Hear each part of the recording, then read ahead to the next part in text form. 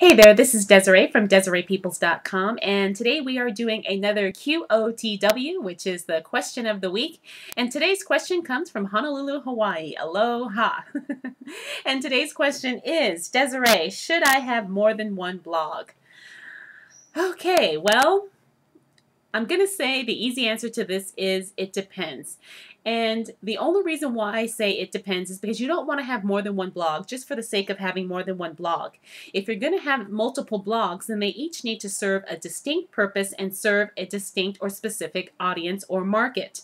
For example, if you are a wedding planner, excuse me, and you start blogging, well, you probably would set that blog up for people who are looking for your services, for wedding planning services and stuff like that.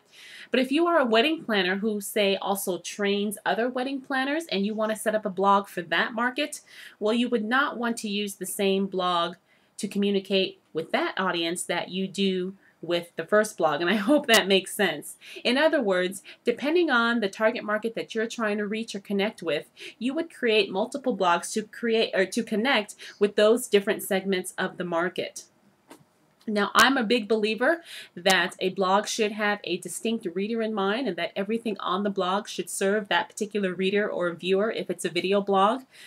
But on the flip side, I also believe that having more than one blog also serves another or other benefits too that are not solely related to just your audience.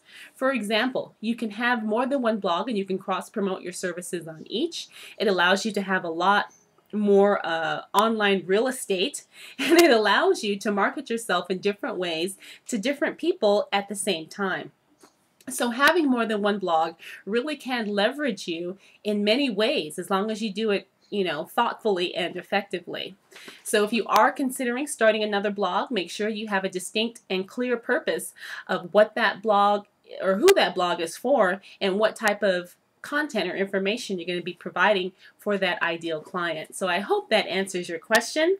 If you'd like to submit a question for our QOTW, go ahead and send me an email to my email address, which is Desiree@mommyreporter.com. Thanks so much for tuning in, and I'll see you next week with another QOTW.